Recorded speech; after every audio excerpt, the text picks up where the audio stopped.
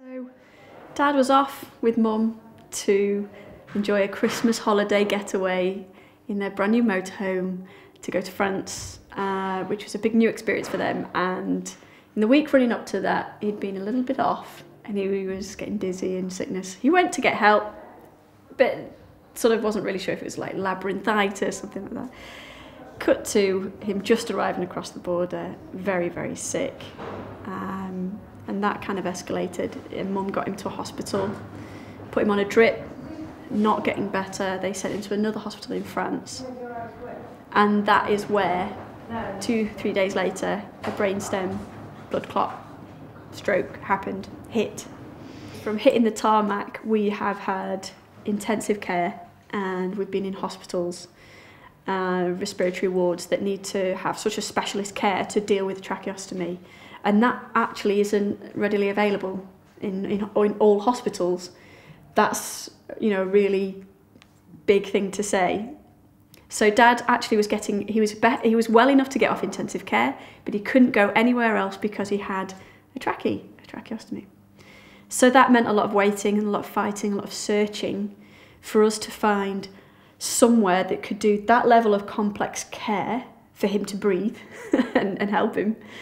And then also to give him some rehabilitation that was so intensive and so prescribed and so specialist to his condition.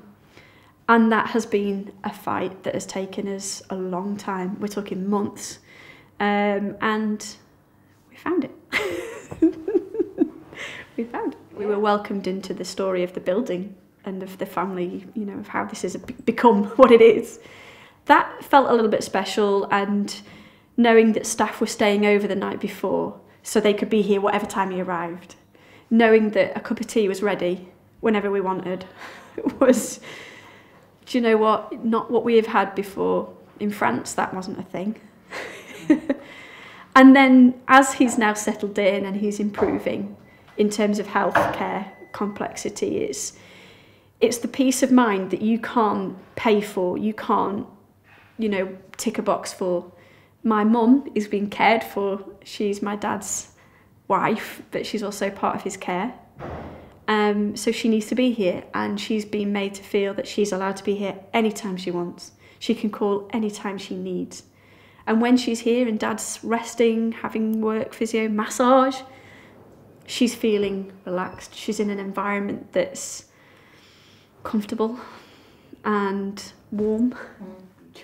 He came, unfortunately, with a chest infection, pneumonia. So we then saw the staff again rushing to make sure that he was kept here, kept going, got through it. Happened in no time at all. He recovered from that really quickly. That's a sign to us that they knew how to care for that side of him. Other progress, his mood. We know he's had obviously a lot to deal with, to come to terms with. Other physical things, other physical signs that we've seen is resistance in limbs and muscles that we weren't seeing before. Head turning, you know, facial movement, smiles, laughs, my gosh. Some of them more on demand, some of them are not quite consistent yet. And that's what we kept getting told. Oh, we're not there yet, but it will happen. I've been told in this building something I've never been told since the stroke hit. You know, he will get better, he will improve. We don't know what end, no one can say that, but he will improve, and he is. The NHS panelled together and decided that and the phrase was, the quote is, verbatim, if this man is going to improve anywhere, he's going to succeed here in Steps. And the NHS have funded that, and I will always be incredibly grateful. They were there at the start, they received him from the tarmac, and they've then actually given the link to be in a place like this. They're funding him for 12 to 18 months, and then we'll see.